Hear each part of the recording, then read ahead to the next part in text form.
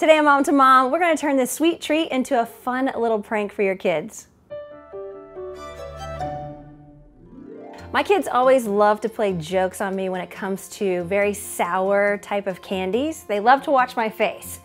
So I figured, why not pay it back and get them with a fun sweet treat when it comes to grapes. I happened to come across some Starburst gelatin, and they really are pretty sour, especially when you mix them with the grapes. And watching their face when they eat them is just absolutely priceless. So obviously you want to start with the Starburst brand gelatin. They make other kinds, but I went with these three. So you want to put your gelatin in a bowl, then you want to have a separate bowl and just fill it with water. Then you're going to grab a toothpick, poke the grape, and then dip the grape in the water, roll it in the gelatin. You can coat it however you like, a little bit or a lot. I'll tell you, a little bit goes a long way, but I like to do a lot just to watch their faces.